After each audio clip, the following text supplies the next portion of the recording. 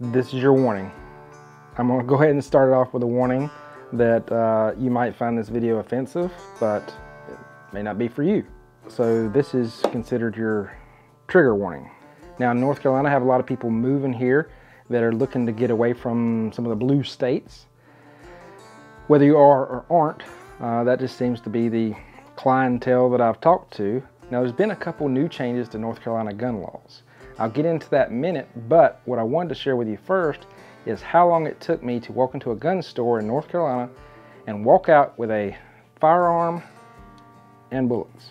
So I actually screenshotted my phone as I was pulling into the parking lot of the gun store because I thought this would make an interesting video for all of you out there. So I screenshotted my phone when I got to the gun store, and when I got back in my car, I screenshot it again. It took me 15 minutes to walk in and walk out. Now, that could definitely trigger some people, but in North Carolina, now that we have our concealed carry and all that good stuff, this is what allowed me to do that. So I had called ahead. I knew that they had the particular firearm that I was looking for. I called several actually looking for this one. I'd already did my research and figured out this is what I wanted. And I do go in some shady homes sometimes, or some that you would like to have a friend with or somebody to back you up, and I can't always have someone there just to back me up, because I could go into an empty house that's just sitting unlocked. As a matter of fact, I got one right now that's been sitting for a year unlocked. 3,000 square foot, all the furniture and everything else, and you walk in there and it's just, hello? So sometimes it's nice to have that extra assurance on your side in case you ever was to come across the wrong person or thing or animal or anything else. Because I've ran into some animals before too. Now after I had called ahead, that's when I drove there, and they were actually going to close, but I had my concealed carry permit. This means I already went through the class to legally conceal a firearm. They also did a background check. So this is why I was able to walk in and walk out so quickly. I had already been federally background checked, and the gun store was not empty by any means. They were actually pretty busy. So I walked in, they were actually helping somebody else. She was very nice, said, "Can I help you?" "Yep, I want that one right there." So she pulled it out. "Here you go," handed me the forms. I did have to read over the forms because they had changed a couple little things on it. Filled out those forms, paid out the cash. I told them I was looking for some ammo that was just cheap because I didn't know if I really liked the gun or not yet.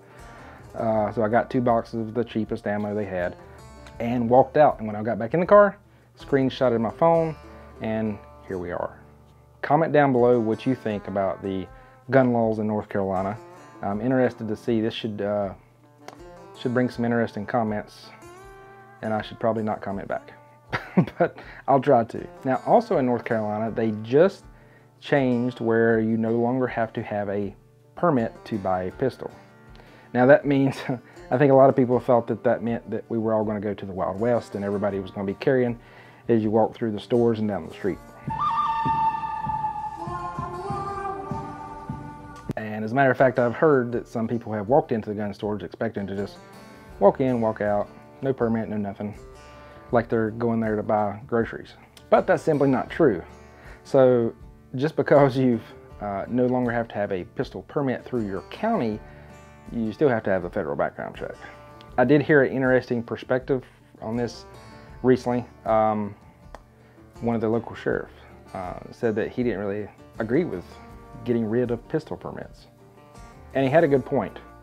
The point was that with you having to go through county checks and federal checks, it's kind of a double insurance for some crimes that are not federal crimes. I mean, there's a lot of people that are not good people and they commit crimes, but they're not federal crimes. He had a guy that say beat his wife. You know, you might have a record on that on file, and the sheriff in that county could actually stop the permits from going through. Now they were only $5. I know most of the people I knew that would go and they'd get 2 or 3 or 4 permits at a time just so they didn't have to go back. Comment down below again what is bringing you to North Carolina and how you feel about gun laws in the state where you live now. Thanks for watching this short little video, and I'd love to hear from you if you're thinking of moving to North Carolina, help you find your dream home. Thanks.